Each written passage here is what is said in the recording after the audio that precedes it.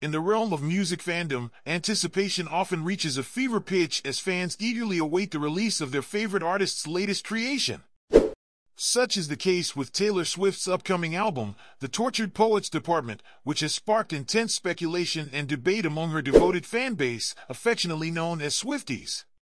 Swifties across the digital landscape have been abuzz with theories and conjectures regarding the thematic focus of Taylor Swift's latest musical offering.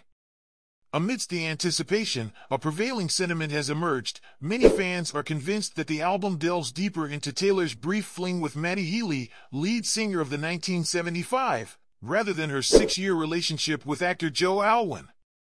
The speculation intensified following reports of an alleged leak of Taylor's album, prompting fervent discussions and reactions on social media platforms. Swifties took to X, formerly known as Twitter, to express their shock and disbelief, with some asserting that the majority of the album's content revolves around Taylor's romantic entanglement with Matty.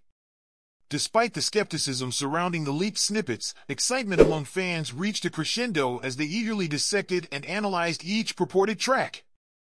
Some rushed to listen to the leaked songs, while others remained steadfast in their commitment to await the official release, urging fellow fans to refrain from spreading unauthorized content.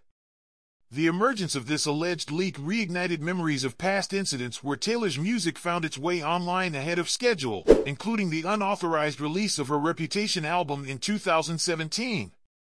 Moreover, the prevalence of advanced artificial intelligence, AI, technology has added a new layer of complexity to the landscape, with the potential for fake songs generated by AI to further muddy the waters of authenticity.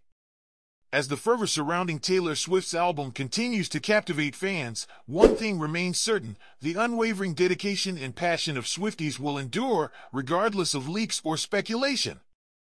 Whether the Tortured Poets Department indeed offers insights into Taylor's personal journey or serves as a canvas for artistic expression, one thing is clear: the anticipation for its official release has reached a fever pitch, underscoring the profound impact of Taylor's music on her devoted fanbase.